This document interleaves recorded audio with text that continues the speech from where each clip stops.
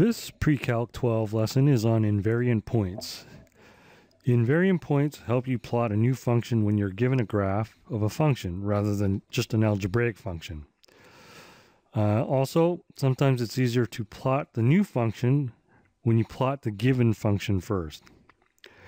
Invariant points differ for each new function, so you need to be able to calculate these invariant points yourself. So formally, if we're given y is equal to f of x and y is equal to g of f of x, we want where f of x equals g of f of x.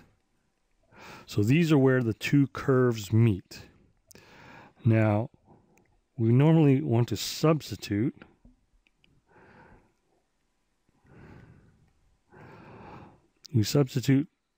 the y is equal to f of x into here and into here.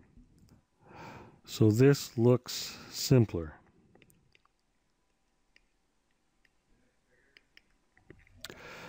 Here we have an example where g of x is equal to the square root of x. This is a PreCalc 12 function that you need to know. The domain is x is greater than or equal to 0, and the range is y is greater than or equal to 0.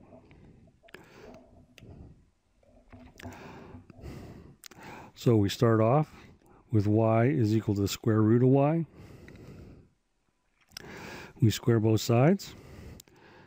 We move everything to one side. And we factor. So we have invariant points where y is equal to 0 or 1. So these are where our invariant points occur. Before we plot, let's take a note. The square root of a quarter is a half. So y is less than the square root of y when y is between 0 and 1.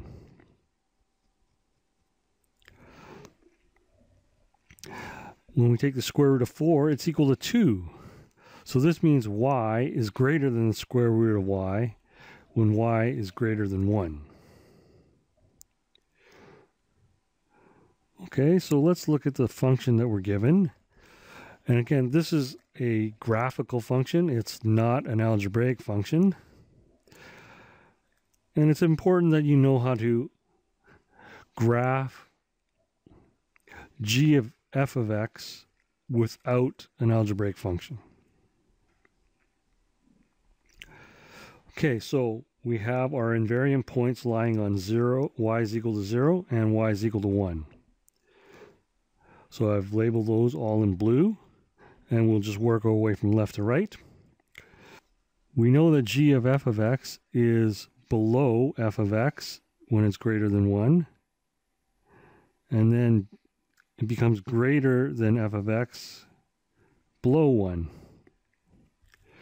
And we don't plot anything down here because the domain of the square root is greater than 0. And again, we start at 0, we plot above, and then when we reach 1, we plot below. And we do the same thing all the way along.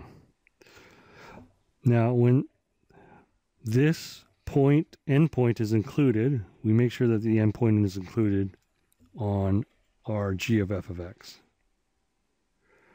Again, plot above. When we hit 1, plot below. And above.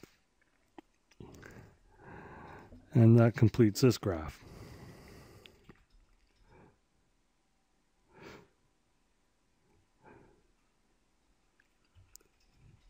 In PreCalc 12, we also learn about the cube root function.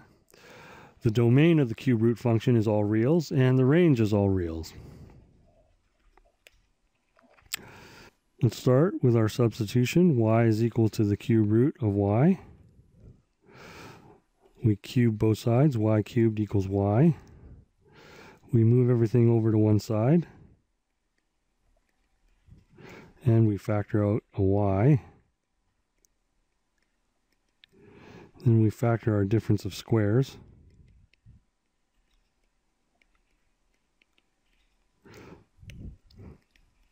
So this tells us our invariant points occur where y is equal to -1, 0, and 1.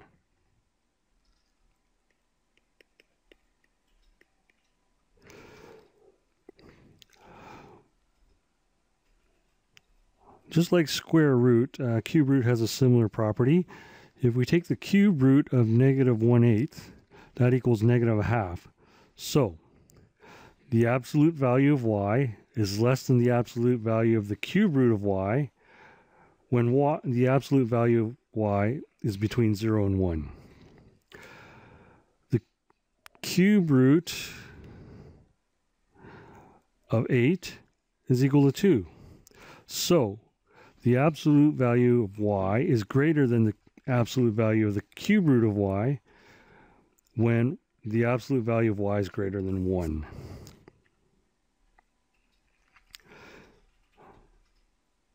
We're plotting the same function, except now we have y is equal to -1 is where the invariant points occur.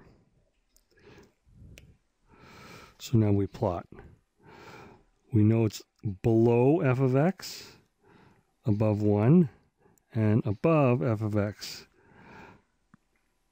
And to picture this, you can just flip the whole graph upside down. So now we're plotting above and below if you're looking at it upside down. And then turn it back and we're plotting above and below.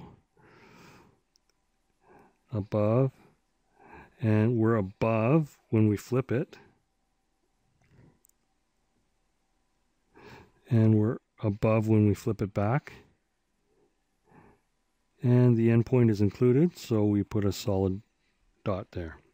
Here the endpoint is not included, so let's put an open dot, and we're below above 1 and above when we're below 1, or -1 in this case. And we continue along.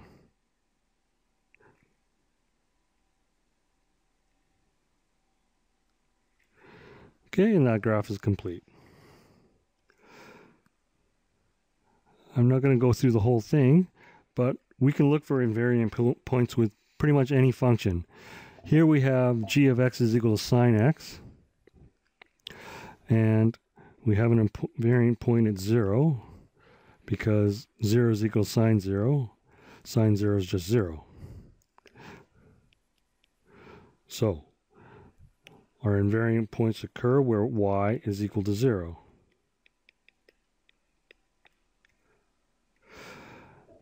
You need to know calculus to know why the invariant points only occur at y is equal to 0. But I'll give you a brief explanation. The slope of y is just 1. The slope of sine y is equal to cos y. Cos y is always less than 1 when it's not 0. Okay, therefore the curves do not cross. So here we have f of x. F of x is just equal to x. And here we have sine y. So sine of f of x, which is just sine x, looks like that. And you can see that x is always above sine x. And similarly on the reflection. And this concludes the lesson on invariant points.